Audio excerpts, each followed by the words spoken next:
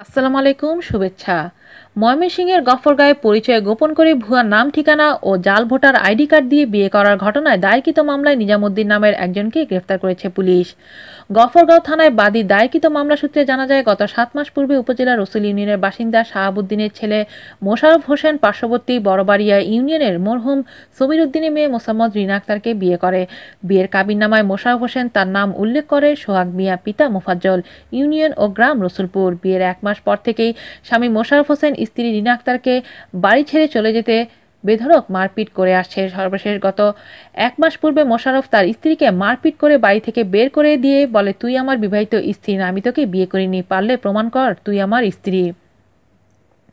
এই ঘটনায় শুক্রবার রাতে প্রতারণার শিকার রিনা আক্তার বাদী হয়ে প্রতারক স্বামী মোশাররফ হোসেন, শ্বশুর শাহাবুদ্দিন, চাচা শ্বশুর নিজামুদ্দিন সহ 3 জনকে আসামি করে গফরগাঁও থানায় একটি মামলা দায়ের করে।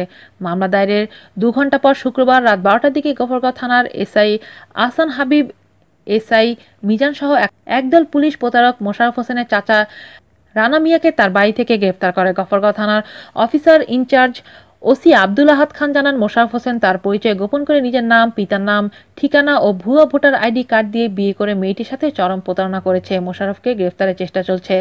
এমন ভয়ঙ্কর অন্যায় সহযোগিতা করার অপরাধে প্রতারকের চাচাকে গ্রেফতার করে আজ শনিবার দুপুরে ময়মনসিংহের আদালতে প্রেরণ করা হয়েছে বলে জানান পুলিশের এই কর্মকর্তা। আজ এ পর্যন্তই। আল্লাহ হাফেজ।